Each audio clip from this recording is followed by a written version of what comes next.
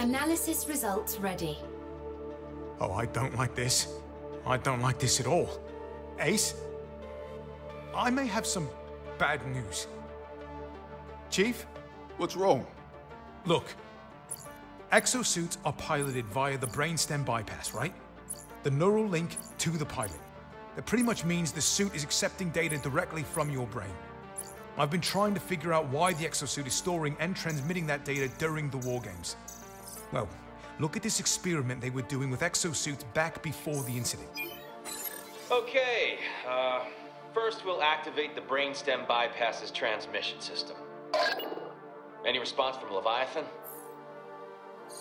And we checked out the exosuits, and it looks like Leviathan's implanted a data collection program into their firmware. Like, all of them. We never would have noticed it if it weren't for Sandy's little experiment. Sandy. That is his way of saying, well done. I am pleased to be of assistance. What does Leviathan need exosuit data for? Is it tracking Ace's location and vitals? No. No, what Sandy intercepted is much more complex than that. You see, this component in the exosuit spine, the memory buffer, is saving your neural signals. Ace, it's gradually building up a data file. And it is a lot of data. I've confirmed it, Ace. Leviathan's collecting your reactions to heat, explosions, oncoming dinosaurs, the way you respond to every combat scenario, and maybe even more than that. Listen again to the audio from Anchor Division. Combat data collection test number 12.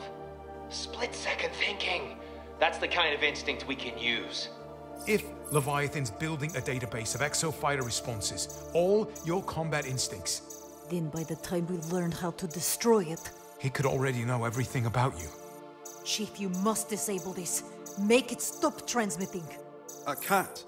Not without unlacing the entire neural wheel that drives the control system. Like it or not, the exosuit's keeping Ace alive out there. But the more we use it, the more it helps Leviathan.